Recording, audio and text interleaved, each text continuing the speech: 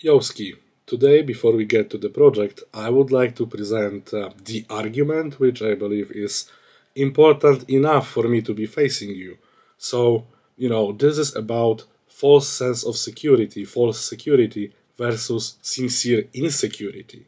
So, the story goes like this. You're a responsible adult and you do realize that if you have a kitchen, especially one which has a gas stove, so open flames, the possibility of fire is always there.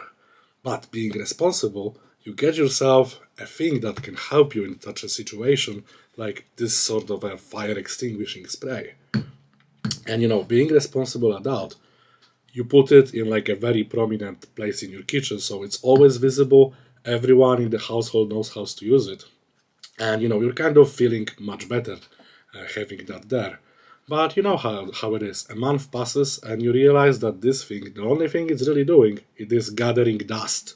So you just think to yourself, well, let's put it into a cupboard, but not any cupboard, the most used one. So it's still, just one door away in case of an emergency, not much time added. You just put it there. And you know how life goes. 3 months pass. And you kind of realize that, you didn't really have any fire, and this thing is kind of chunky and takes space in the cupboard, the most used one. So you still see it at least once a day, but it's just getting in your way. So you at that point, you just think, well, it is already in a cupboard. Let me shove it in another cupboard, like an offload cupboard somewhere, else. And you do it, and everything is fine. Half a year passes, no fires. But then you are doing your deep fried Mars bar, whatever stuff or that requires a lot of oil and high temperature, and you suddenly get a call. And it really doesn't matter if it is the sort of a positive call. Maybe you won lottery, or like the bad kind of call. Maybe someone you care about was in a terrible accident. But you basically focus on just the phone call until you start smelling something really bad, really weird, and oh no, is that smoke? Yes, that is smoke. So you drop everything, rush into your kitchen, and you see this gigantic fire, almost touching the ceiling.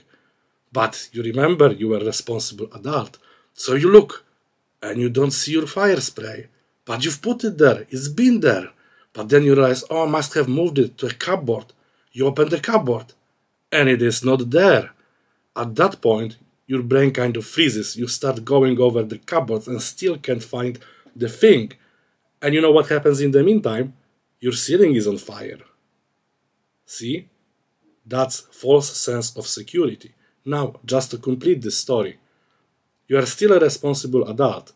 Everything is the same except you never bothered to get anything like the fire spray or a fire blanket.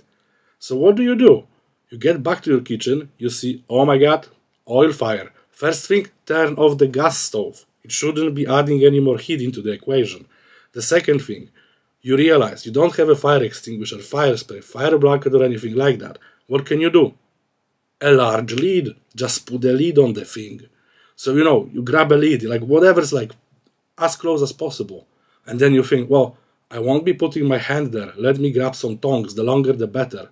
You grab that lid with the tongs. You put it on the thing. And there's no more fire. And the day is saved. You see? Because you weren't being frozen or fixated on a solution or a thing that will help you. Instead, you were solving the problem step by step, as it were.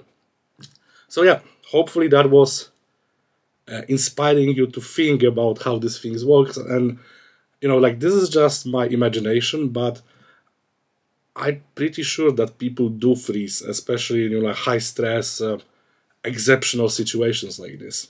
So yeah, that's end of the argument. If you have any comment. There is a reason why in any commercial space fire extinguishers and things like that are very well visible and accessible. So as you can see here, my solution here is made out of metal and plastic, as it should be. So yeah, let's yank this out. And yeah, we have two major pieces. So the first thing is the aluminium bracket, It's 3 centimeters wide, 25 centimeters this part, and the bottom floor is 7 centimeters. So it's a 3 centimeters by 32 centimeters and 2 millimeters thick aluminum, which I cut out from a very large sheet. That was fun. And yeah, added some nice radius. This is again like matching, because you know you don't want to have any sharp edges on your emergency stuff. And yeah, pretty basic construction. 1, 2, 3, 4 holes for mounting. I'm not using this, those 3 are already overkill. And then 2 pairs of smaller holes for riveting the straps in. And the straps are nice yellow nylon straps. I've sewn in like a overhang here, you know, like made a little handle thing. And yeah, there's some Velcro.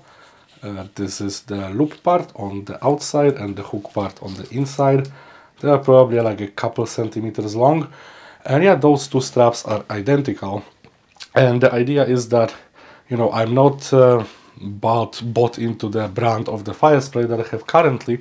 So in case there will be a different sized can, or, you know, etc., etc., I still have some room here to strap something a little bit smaller and also a little bit larger. So yeah, very simple construction. I also like the fact that it is yellow, so, you know, like high visibility stuff. And yeah, putting the thing in, because again, the idea with those things is that you would prefer to never have to use them, which I'm perfectly fine with. But yeah, and if the thing, like your emergency thing, is not right there in your face when you need it, then it's just false security. And we know that we do not want that. In any case, stay safe. Bye.